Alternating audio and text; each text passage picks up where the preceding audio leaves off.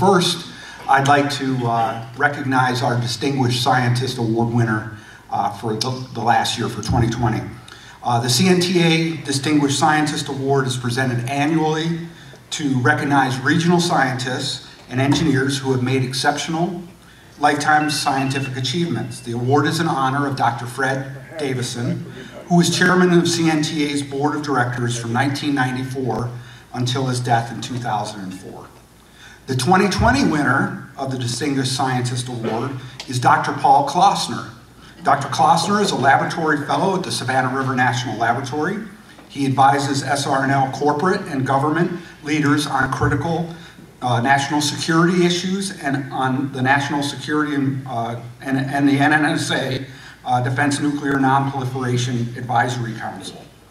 He is a nationally recognized authority on heavy water reactor fuel production, plutonium production and uranium recycling, tritium production and processing, warhead gas transfer systems, and high-level waste management. So Paul, if you could step forward, we'd like to recognize you for this award.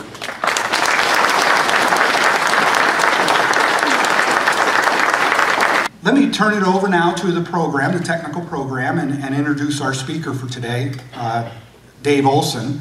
Dave Olson is the Executive Vice President of the National Security Administration Capital Projects for Savannah River Nuclear Solutions.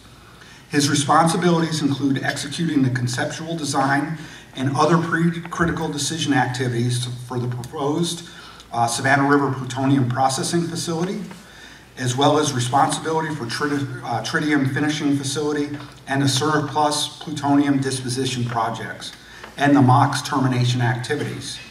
He has more than 38 years of experience in project management, operations, and engineering in nuclear materials processing and nuclear waste treatment. And he's worked in many government nuclear facilities, operations, and projects. He had previously led prime contracts at both SRS and the Hanford site. So Dave, I'd like you to come forward and please present your presentation today. Thank you.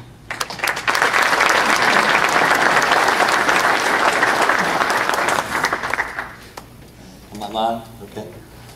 So Sharon, how's the rehab going? Better. Better, all right. Yeah, last time I was in front of you was probably 8 years ago when I got a chance to be part of the high-level waste contract team at Savannah River site. I got asked in 2018 by my parent company, Fluor, to come back to the site for a couple of months to help initiate some of the capital projects at Savannah River for NNSA work. So those couple of months are continuing.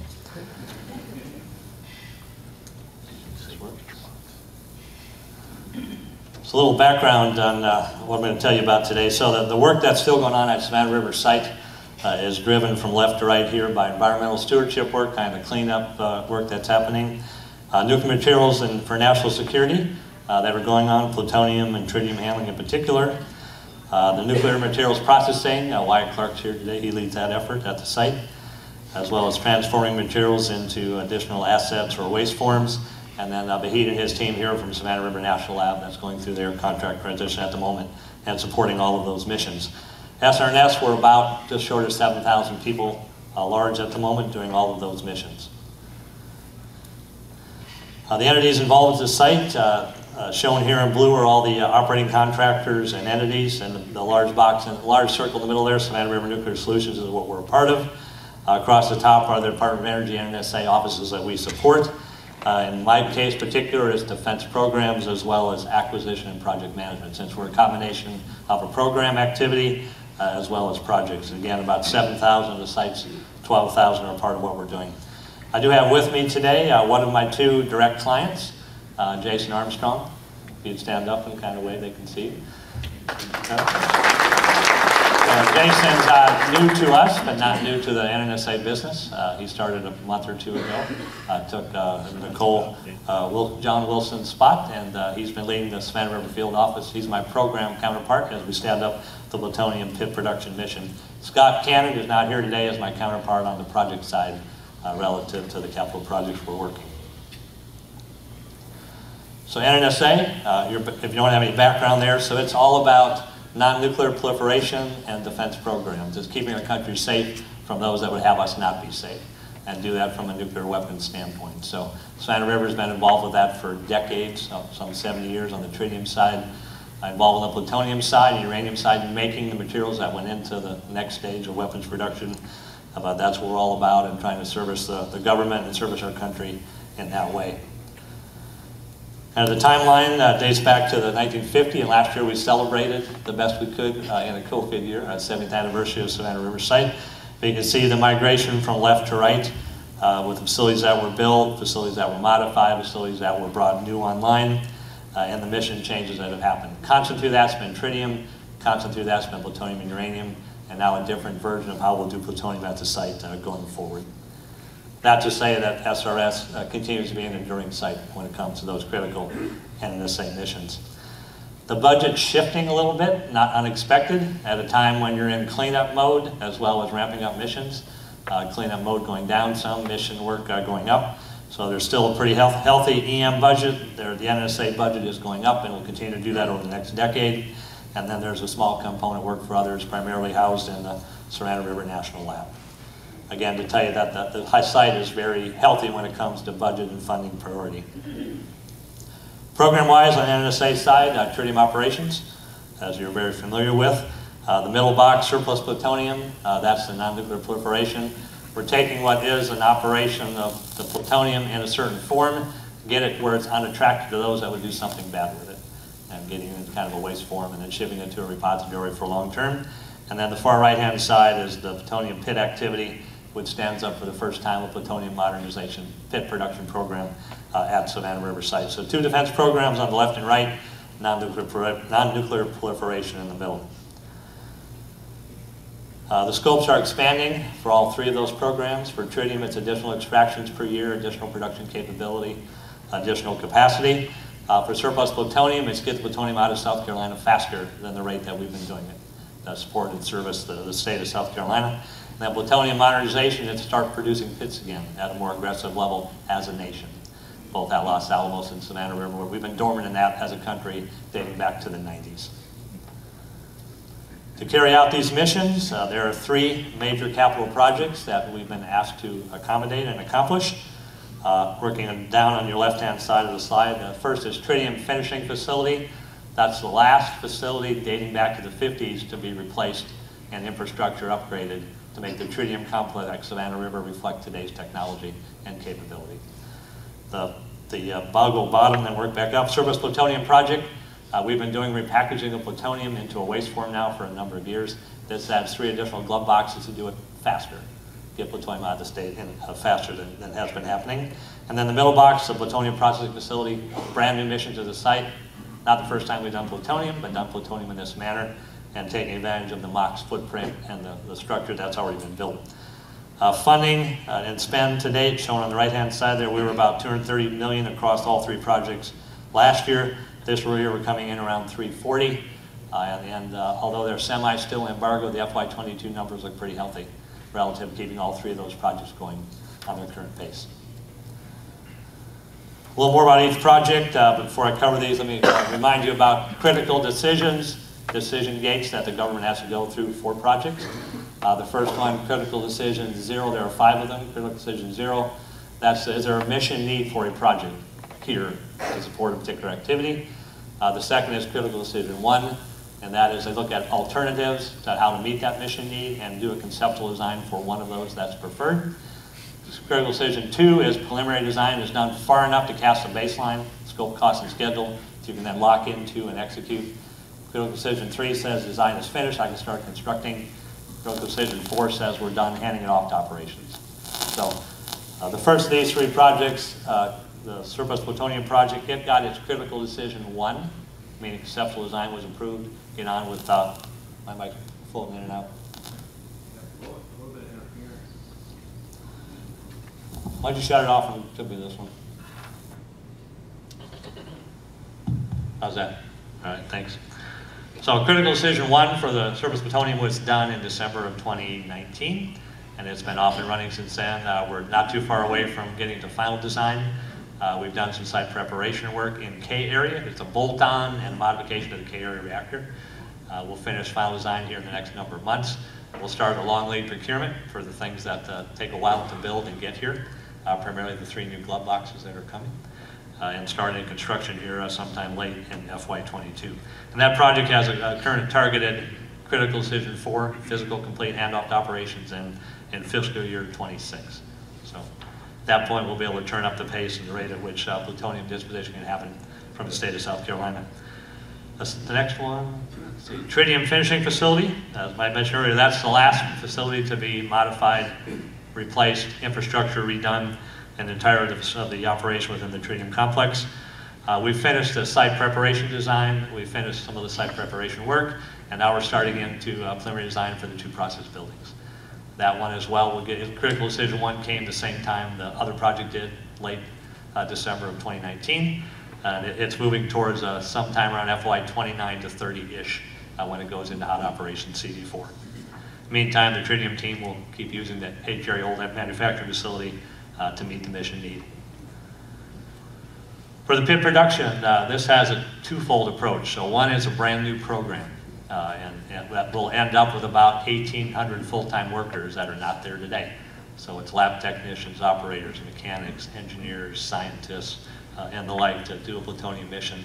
The last time Savannah River site made an attempt at this, in fact, Jimmy Angelos was on the team back then as well. Some of the other ones might have participated in that. 2004 or so time frame. The modern pit facility was an attempt to maybe bring that mission to Savannah River site. We took advantage of a lot of that data in detail as we started our program. So a lot of work's gone into figuring out what it takes, not only to do the project, but also to stand up the program, and using a lot of what tritium has done and mirroring a lot of those defense program activities. Working on the left-hand side, down that timeline from top to bottom, Jim mentioned the MOX termination project. We were handed off in April of 19 from MOX Services to get the MOX project terminated and cleaned up and closed up. And it involved dispositioning 9 million pieces of equipment that were uninstalled that MOX bought. 2 other projects, 2 other sites. We had auctions, some went to scrap, some went to donations to the local community reuse organization. That's now done. The next step was to take those facilities and make sure they met SRNS codes, because the MOX Services contract was a bit different. All those code changes have been done and implemented. And then the last activity we have is there are, I can't count how many records that were generated during the MOX construction, a lot of which we need to bolt onto as we do the pit design, a lot of which we don't. And we're about to get a handoff to say, do the right thing relative to records disposition. So that project is about to wrap up and be closed out. And then we've done the critical decision 1 for the pit project. That got delivered late January this year. The NNSA is working through their normal review and approval processes. They have an independent cost estimate they do to verify their estimate against ours. They have an independent project review to make sure the technical approach is sound. They have a project risk management committee review to make sure the risk is well understood. And then they have an acquisition advisory board, kind of a final confirmation before, in this case, the Deputy Secretary of Energy will sign. So that is all in progress. And during the course of this summer, we should see that come to fruition. The project then will move from conceptual design into preliminary design as we go forward. Why Savannah River site? It's part of a 2-site national strategy to make plutonium pits between Los Alamos, doing a portion of it, Savannah River the other. Takes advantage of Savannah River's years and years of operating experience, including plutonium, and the workforce that's capable to do that. Here's what the footprint looks like today, what MOX left us with when they finished up their activities here in 2018. This is a conceptual of what it will look like when we finish construction. The blue are a number of new buildings, some utilities, some warehousing, some admin buildings, entry control facilities. The yellow gold around the perimeter is the intrusion detection zone. It'll be a secured classified area. Then the upper corner at about the 12 o'clock, 12:05 position, kind of in a tan color. That was going to be the glove box assembly facility for MOX. We as well have about 300 glove boxes, so we're going to have an assembly facility, but we're going to use this for a training and operations center, where we'll have a simulated line. We'll get as much as we can done for training, procedure, startup testing, checkout with surrogate, to advance the program as quickly as possible. So that'll probably be the first thing you'll see modified and the like. And right now SRNL is supporting us with a material transport system where you move items between glove boxes. We're testing that out coming up here shortly in that same location. So the strategic plan shown here, working in top to bottom. Critical Decision 1 is staged for approval. Critical Decision 2 and 3 will follow after that. Concurrent with design and construction, we'll be starting to do some training on classified after that. And then with weapons, there's a very systematic, very thoughtful, very disciplined process where you prove your ability to make a weapon that can be qualified. So you go through a development period. After the project's done, facility is commissioned, you go through a development period, a process proven, a qualification, and then make your first real production unit. So there's a bit of work to be done even when the project is done to make sure you can prove that weapons will happen. So all that's being worked on and being developed. And I'll read to you Dr. Charles Verdon. He's our NA-10 acting lead in DC. He was before the Senate Armed Services Committee 2 weeks ago in testimony about the nuclear weapons program for the country for NNSA. He says about the PIT project at Savannah River, this summer efforts will focus on advancing the Savannah River Plutonium Facility critical decision process from CD0 to CD1 and beginning the process towards CD2, which is 90% design complete.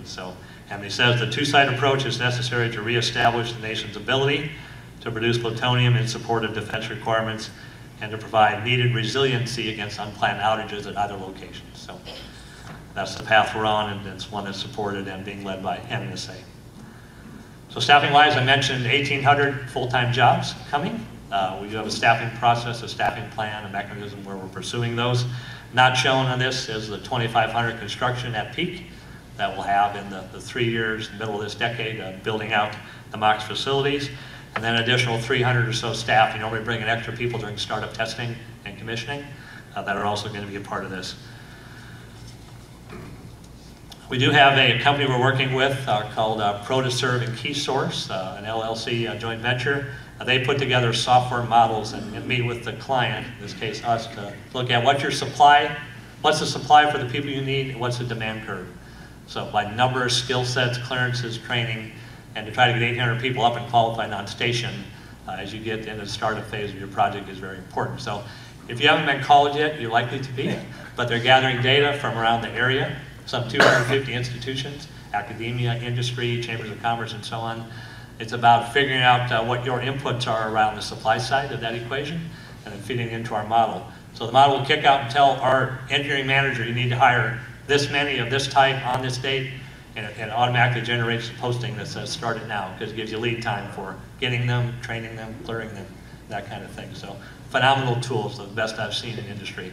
But that's our only way we're going to make sure we have those right people at the right place at the right time to do that. About half the workforce at 1,800 will be hourly, so it's a good opportunity for jobs programs for the tech college folks in this area, whether it's the Denmark, Allendale side, or the Aiken Edgefield side. Also some unique skill sets that the site doesn't have a lot of, in some cases don't have. So metrology, high precision machining, a lot more cybersecurity, machinists with nuclear. So we're working with a number of schools to take their machinist programs, make them a higher level of precision capability. UNC Charlotte has that, Spartanburg Tech has that upstate. We'll see if we can bring to the local area here. But another great opportunity for jobs and enduring missions here at the site. I mentioned earlier about the Training and Operations Center. We're also partnering up with the lab, with Los Alamos, Savannah River Lab here in Los Alamos, for how to utilize their folks with these classified, unclassified test beds and platforms to get the most of our training procedures, testing, and things done ahead of time. Staffing-wise, we started, when I started my 2-month assignment in December of 18, we started with about 10 people. I think most of those were in the heat shop. That did a great job getting interest in the program at the site. We're now approaching 1,000 across all 3 projects in just a couple of years. And they're spread out between Savannah River site, as well as Denver and Los Alamos for design teams, Greenville, South Carolina for design teams, and Sandia for the physical security design team. So just a lot of people, a lot of places. So it makes for a very interesting integration effort to keep all of those folks together, march to the same drum. Spending-wise, it is and it will continue to have an economic impact to this region. Forecast spending for this year about $328. About half of that went to small business subcontractors, and I expect lots of opportunities over the course of the next 5 years to involve the business community in this area. So whether it's fabrication, whether it's engineering services, whether it's specific technologies, whatever it might be. So watch, FedBiz for opportunities as they come out. So lot of opportunities there for the area. So again, excited to be doing this. So tritium finishing, it's all about finishing the last of that infrastructure for that mission. So it's staged well for the decades to come. Surplus plutonium, we owe it to the citizens of South Carolina, which most of us in here are, or in Georgia, to get plutonium out where it's not an environmental risk or a nuclear impact risk to the state or to the nation. And then plutonium pits, the next new exciting mission for the site. Take all that time that was done with plutonium metal and oxide production over the years and now turned into a pit manufacturing capability. So glad to be back, glad to support it, and I'll let you know when this 2-month assignment ends.